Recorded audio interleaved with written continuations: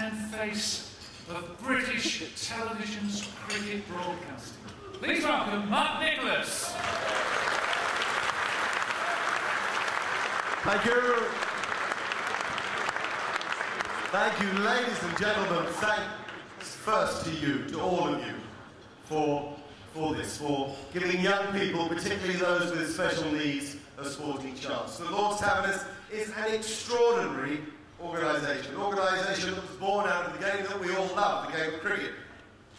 It was born out of the relationship with the stage and the chance for all of us to show off remorselessly.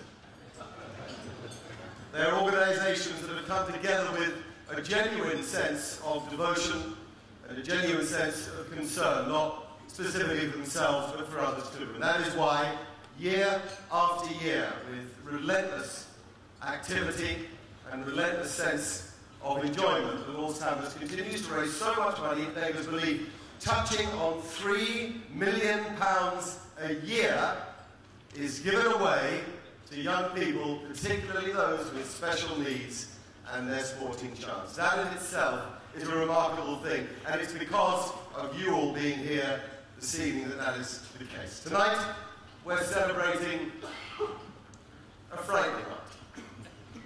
Those of us that have played the game of cricket have gone to the crease in the face of a fine fast bowler at any level, whether it be the blacksmith on the village green or Michael Holding in 1976 at the Oval, whether it be the fellow in the old school tie with the thing wrapped around his waist and the Harlequin cap that he takes off, or Geoffrey Robert Thomson of Brisbane in 1974-5. Whoever it may be, there's been a quiver from someone. To face fast bowling is a test of psychological nerve, of physical strength, of skill, of hand-eye coordination. As Geoffrey Boycott might say, of courage, and call me.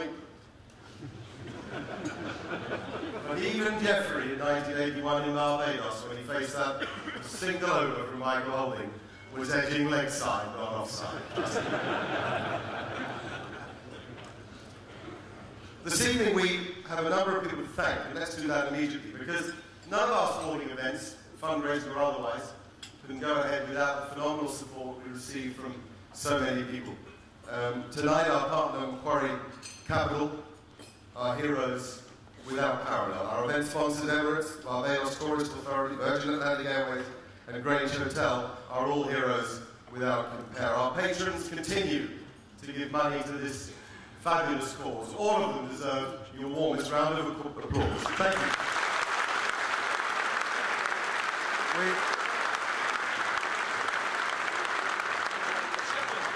He's not going to thank me for this, he'll hate me for this, but he had a dream.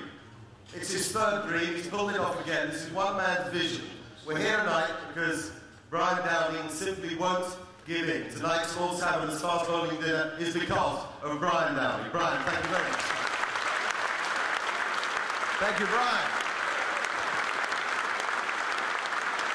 Now, it may be that some of you haven't played against the blacksmith on the village green. It's probable that most of you haven't faced Michael Holding at the Oval or Geoffrey Robert Thomson in Brisbane. So let's have a little reminder of what it can be like.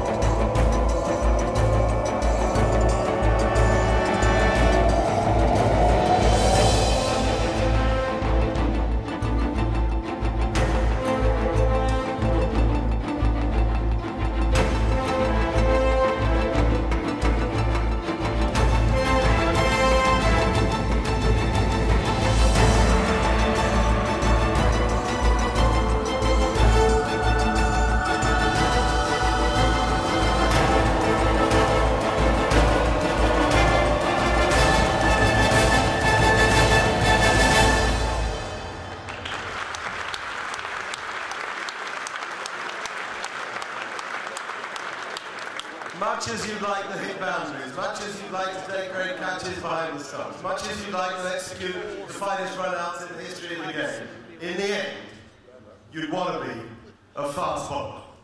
Ladies and gentlemen, please welcome to our stage 22 of the all-time greats who are with us here tonight. Cue music. Here we go. Michael Holding. Courtney Walsh. Glenn McGrath. Colin Croft. Andy Roberts. Clive Rice. Darren Gough. Garner.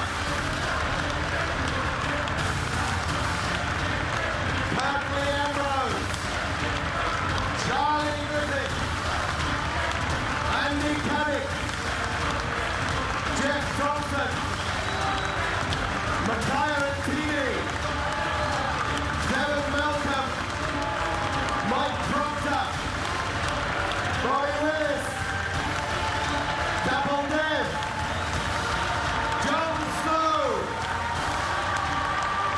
Davidson. Where's Hall?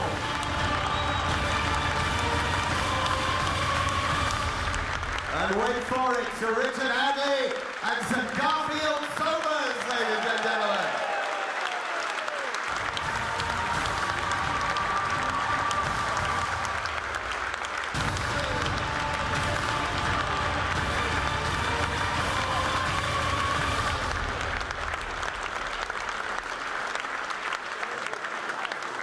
Please be seated.